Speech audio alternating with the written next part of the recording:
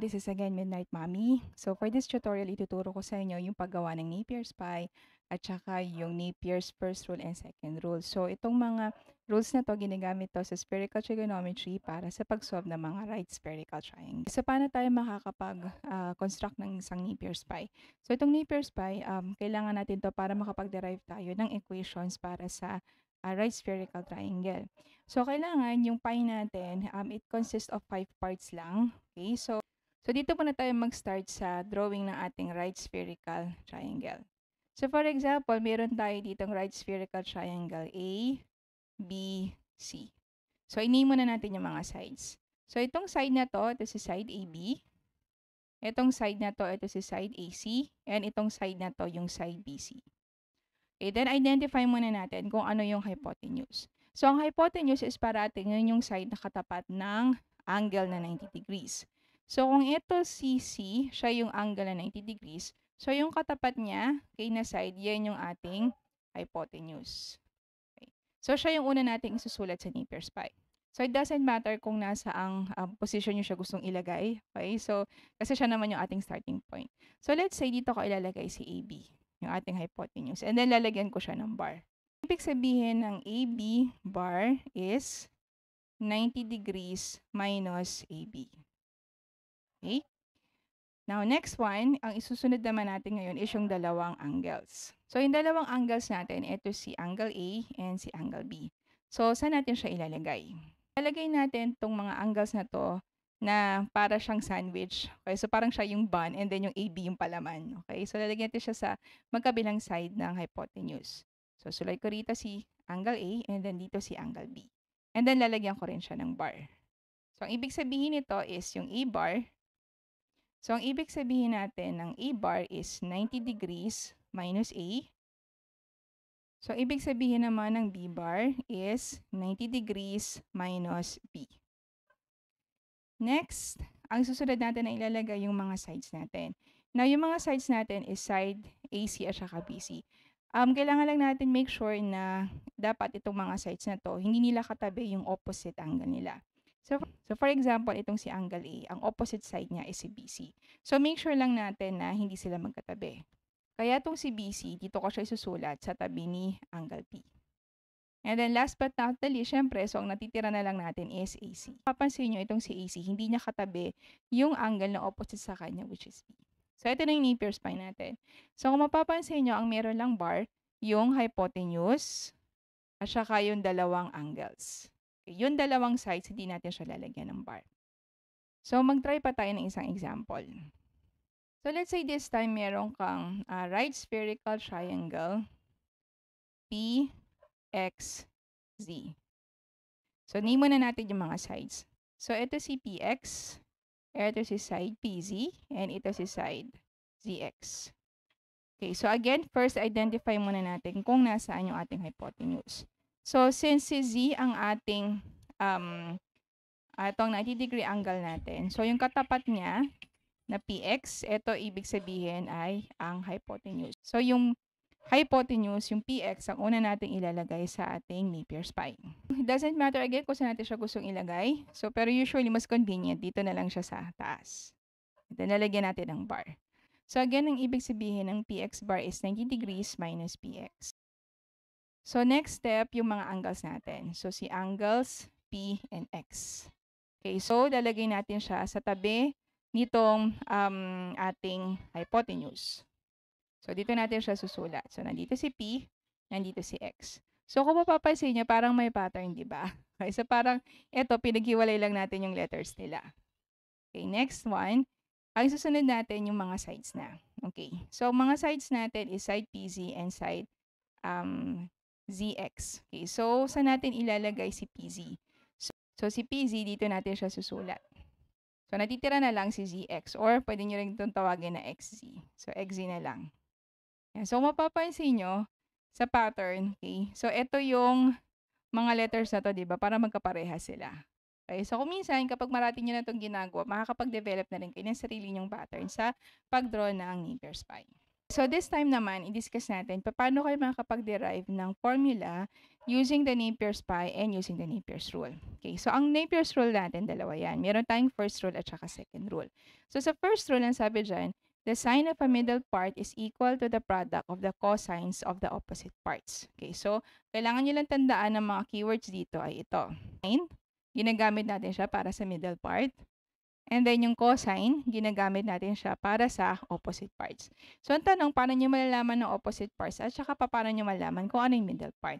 Depende yan dun sa given sa problem. So yung mga papakita ko sa inyo, example lang ito na ako yung magsaset ng middle part at saka ako rin yung magsaset ng opposite parts.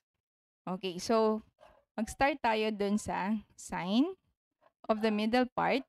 Yan, so sine b bar is equal to the product of the cosine. So, mumultiply lang natin yung cosine E bar, saka yung cosine AC.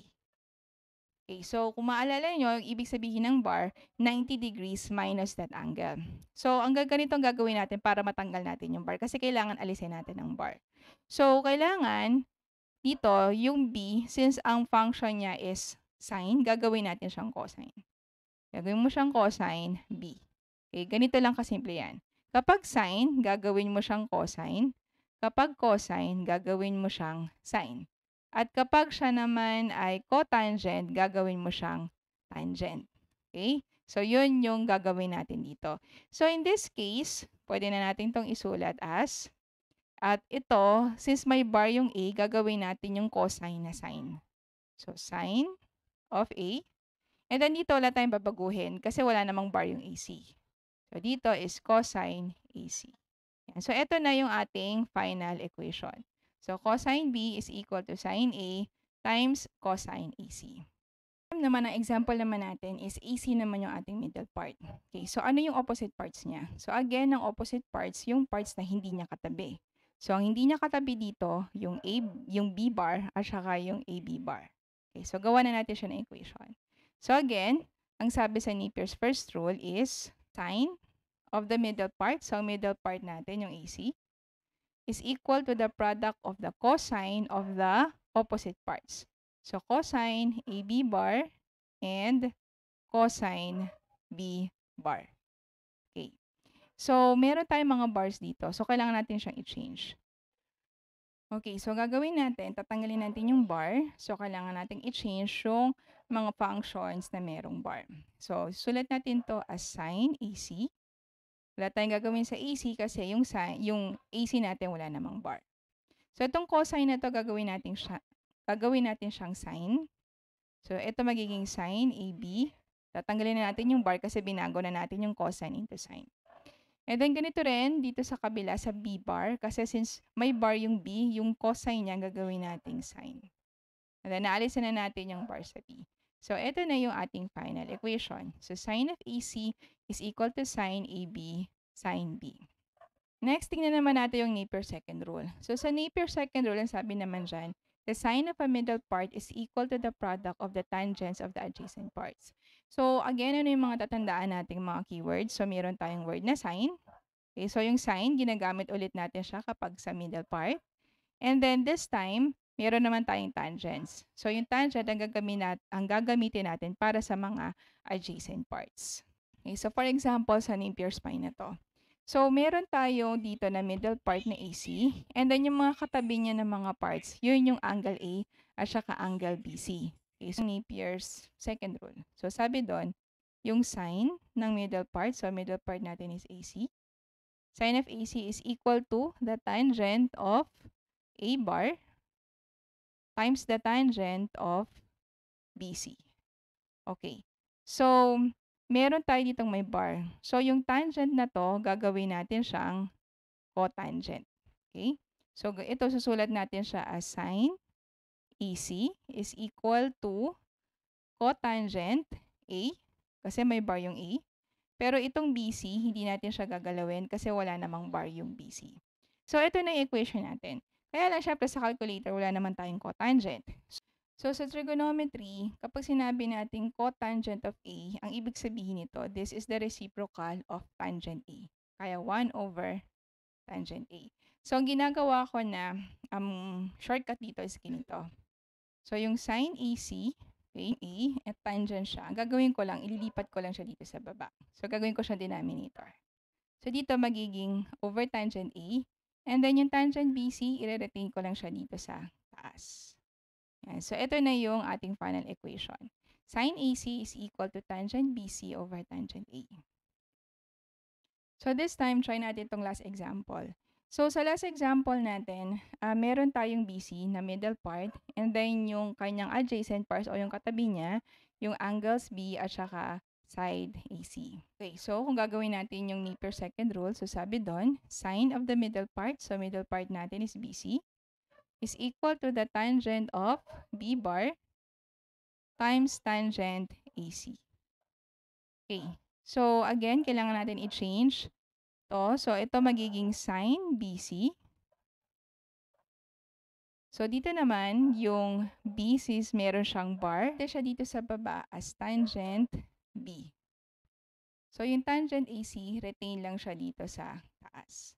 So, ito na yung ating final answer. So, sine B is equal to tangent AC over tangent B. So, very important itong Napier's rules at saka yung pagkuha ng mga formulas using Napier's rules kasi gagamitin nyo to para sa pag-solve ng right spherical triangles. So, sa susunod kong video, i-discuss ko doon kung paano mag-solve ng right spherical triangles.